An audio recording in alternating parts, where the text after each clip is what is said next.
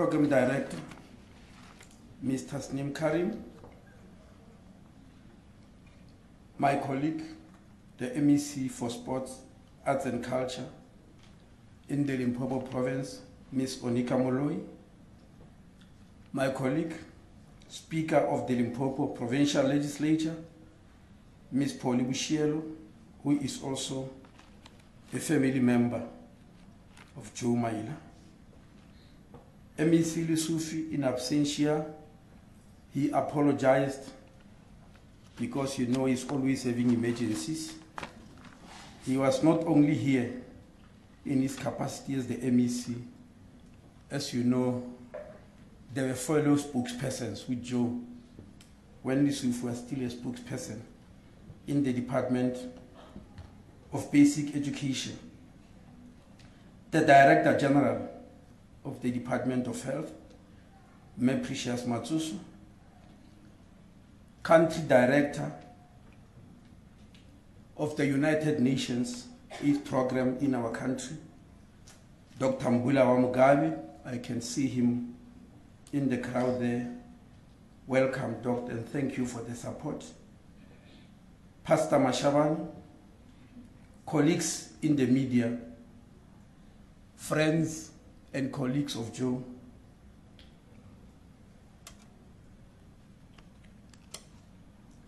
good morning.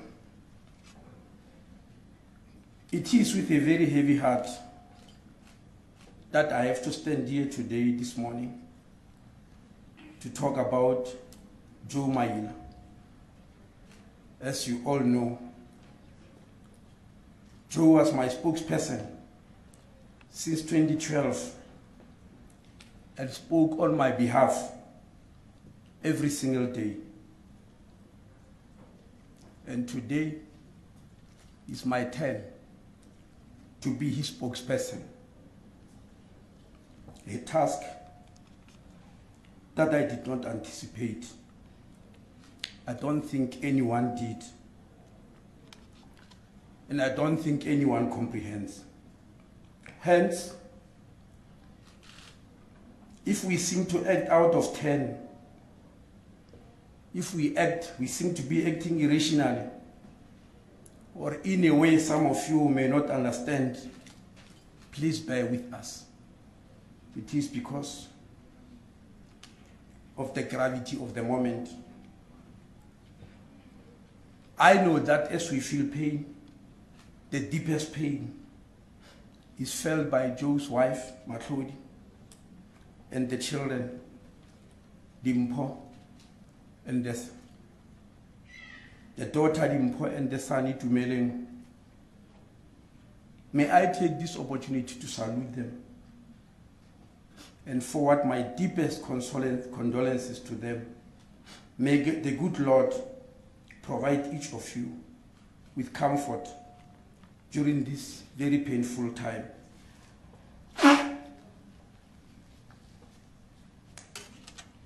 Since Friday last week, when we had the news of Joe's passing, I've been reflecting both Joe's life and the work, as well as reading what his colleagues had to say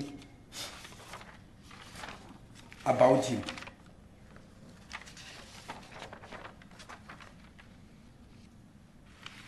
His colleagues in the media expressed shock and sadness. They commented on his professionalism, the accessibility, and his knowledge of the issues in health, as one of the colleagues, Tabile Mbele, has testified in front of us. Many commented on his friendliness and his passion for the public health sector. Many of Joe's friends and colleagues posted comments on Twitter.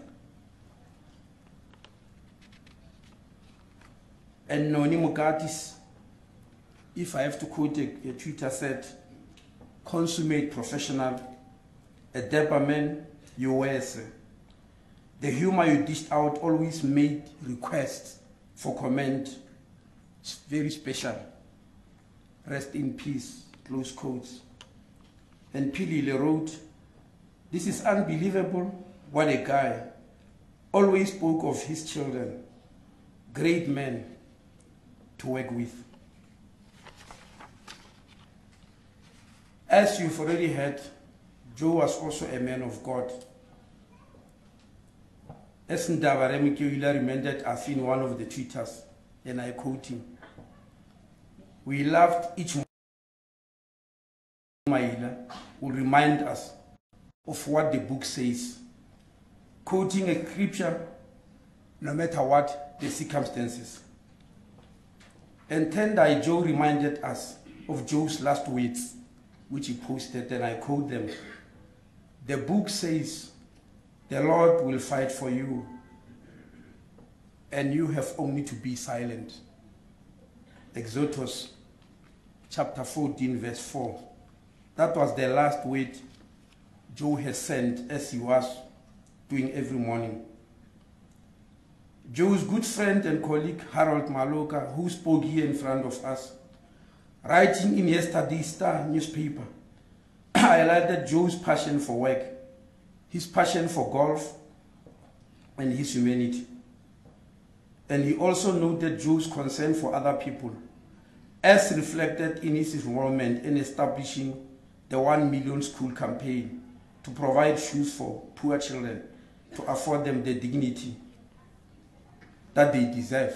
And I'm sure we've been challenged here by the speaker from the 1 million school campaign to please join the campaign on behalf of Joe and in memory of Joe. Let me turn to my own collection of Joe, who I've worked with very closely for the past 5 years.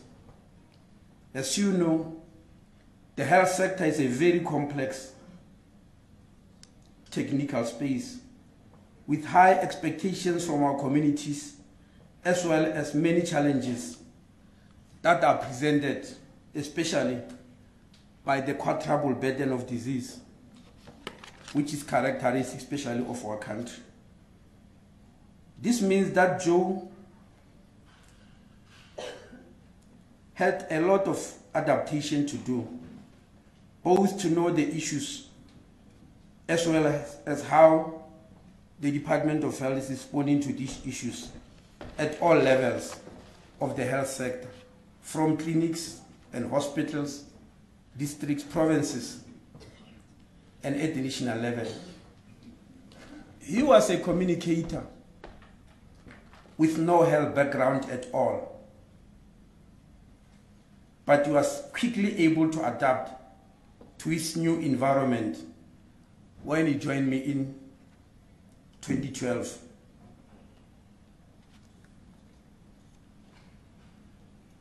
As it has already been said by my colleague, the Minister of Communication, Mamoloko Kubai, Joe had to leave his family in Polokwane to join me here in Pretoria as a spokesperson. Many of us don't realize how difficult is it to be a migrant labor but still deliver. Some of us have been away from our beloved ones and partners for quite some time, as we are forced by the call of duty to leave them alone. Those who never did may not understand. This is something I personally can identify with. Joe was indeed my spokesperson as a Minister of Health. But over time, our relationship stretched beyond that. Somehow, he metamorphosed or morphed into my confidant in many ways than one. At times, I forgot that he was my spokesperson. He became a colleague like me on an equal footing. And at the same time, I felt Joe was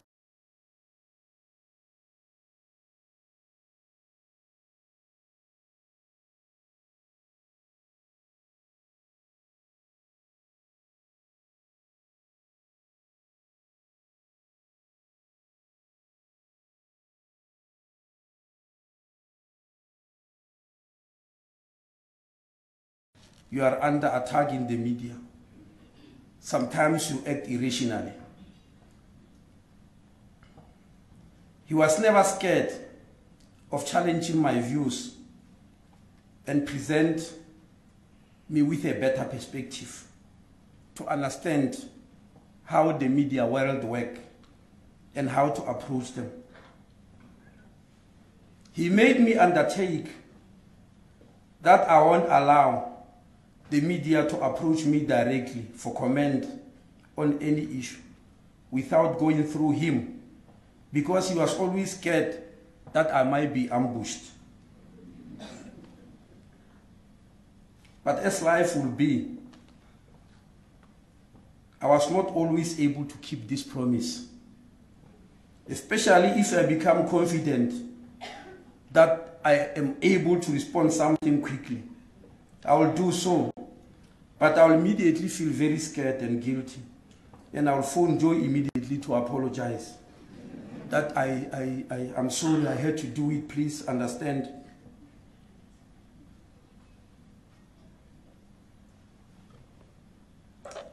At times I will apologize so genuinely that if you were an observer, you will have believed he's my boss, not the other way around.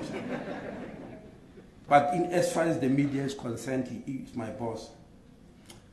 I want to remind you, and I'm sure colleagues in the media will attest to this, I never regarded Joe as a spin doctor, as many government spokespersons are always referred to. And I'm not saying anything about the others, but I never thought of him as a spin doctor for two reasons. Number one, in the Department of Health, we did not believe in spinning things.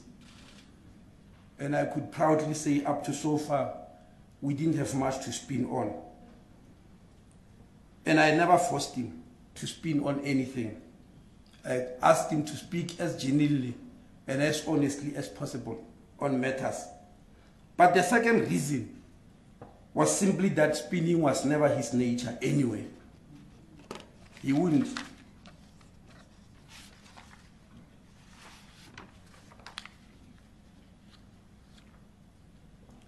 Because sometimes he'll burst in my office, red-faced and quite irritated, because some spokesperson of a provincial Department of Health somewhere will have tried to spin a story that affects all of us and did a very bad job of it.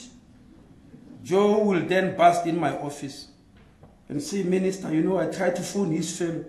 What makes me angry is that he's not accepting that he's destroying all of us. What do I do now? Because he has already damaged, you know, the public with the wrong information he has given. We'll then sit down together and strategize on how to correct, not how to spin, because it was never our style. I have spoken to many media houses overseas. The BBC, China Broadcasting Corporation, media houses on the African continent, all through Joe. He will connect me, no matter what the circumstances are. However, the part I hated the most about him was that he knew that I hated waking up early in the morning. Joe knew that it's my special weakness. I'm never a morning person. I am prepared to sleep very, very late, but not wake up early in the morning. And it has always been like that, even from my medical school days. Even during the toughest of times in the exams, I'll prefer to read up to very late, maybe up to early hours of the morning, but not to wake up early. Joe knew this very well. But if he believed it was strategic for the department or for me to appear on very morning programs like Morning Live and Sunrise, where I have to go to Johannesburg that early in the morning, Auckland Park and all the other areas, and be there at 6 o'clock, which means I must wake up at 4 o'clock and depart to Joburg at 5 o'clock. Joe will just book it first, very silently, make arrangements, and then inform me and say, Minister, you have to go. I said, Joe, but you know that I can't wake up in the morning, I hate it, he said. And I would be very angry at that time. Joe will just smile and threaten me about how disastrous it will be if I don't go. Because arrangements have already been made, Minister. And you know, I usually tell my media colleagues that I will deliver the minister, and they believe me. Now you are letting me down, you know. I promised them that if they want the minister, I will deliver him. And it's true, Joe always delivered me. As media houses will know. So I'll very reluctantly wake up and go. Now,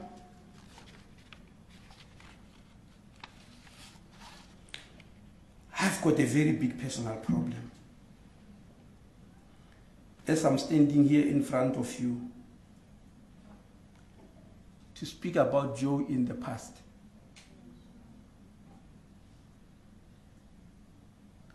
I speak about him in the past tense. But somehow in my deepest subconsciousness, he's not gone.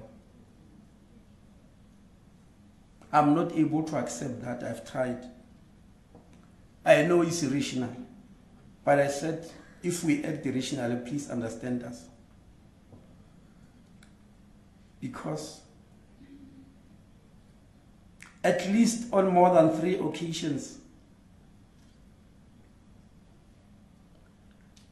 I caught myself doing something that thereafter breaks my emotions uncontrollably. I'm talking about what happened in the past 6 days. A journalist will phone me to ask if I can be interviewed. Immediately out of habit, as I've already agreed with Joe, I caught myself saying, why don't you phone? And I realized Joe is gone. And I feel very bad about it. But it kept on recurring. I caught myself this week at least twice when I'm listening to the radio or watching TV, and I believe something is said about the department that needs to be corrected.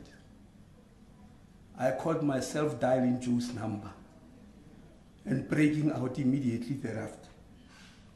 When I realized it's not going to be answered, for Joe is no more. I hope maybe